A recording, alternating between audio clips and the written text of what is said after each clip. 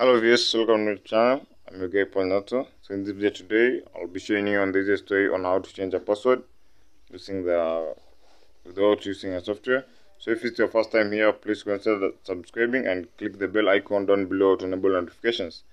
So you're just going to change the password using the command prompt, and this I'll be showing you in a very simple steps, just 5 minutes time, and then you'll get the idea.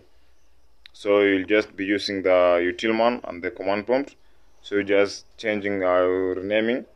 So before you get that point, just restart your PC until it takes you to the part of preparing automatic restart.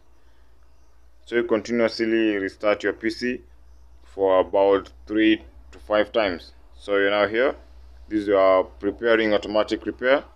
So this point, then from here you're just going to easily change the password without using any software, but you're just using the current settings.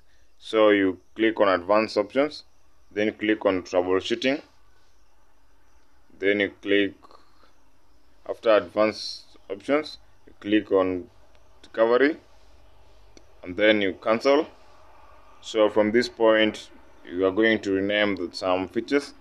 So you click on next, then click on advanced, then install drivers, then you click OK.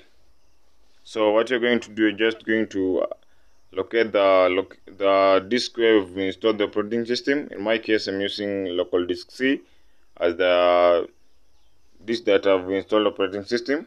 Then you click to Windows, then you search for System32. So you click on System32. Then from this point you're going to do the utilman and the command prompt, that is CMD. So search for utilman, then use the F2 key to rename the utilman. So let's just rename it to utilman1. Then you search for CMD,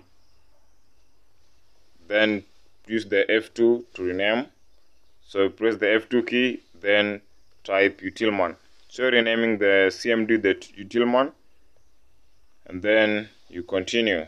So from that point, just click at any point and then click on cancel. So what you've done at this point, just making some changes, and then it will be very easy for you to access that point of having the ease access, and then you're replacing it with a command prompt. So shut down your PC, then after starting it,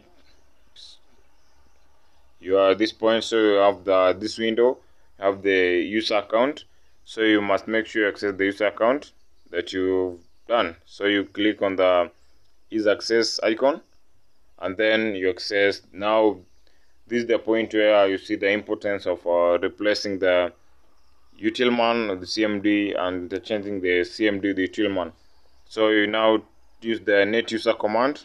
So type net user, then it will display a list of the user account that you're having. So in my case, I'm having the 2 accounts, BTVC and Paul. So you proceed, type net user, then the account name that you want to change the password. So in my case, I want to change the BTVC. So net user BTVC, then asterisk, and then you press enter. So at this point, the system will prompt you to enter a password for the user. Then you press enter. It again asks you to confirm the password. After you've done it, then press enter, and then you proceed. So you've already done that. You've already changed the password for your system. Then you have to exit the command prompt. So again, guys, from this point you can create another user account, make the account an administrator, and then access every file that you're having in that PC without tampering the password of the user account that you're having. So after that, you just type exit or close the command prompt window, and then you now want to access the account. So this is just Paul, the account that you are not dealing with. So it was password free.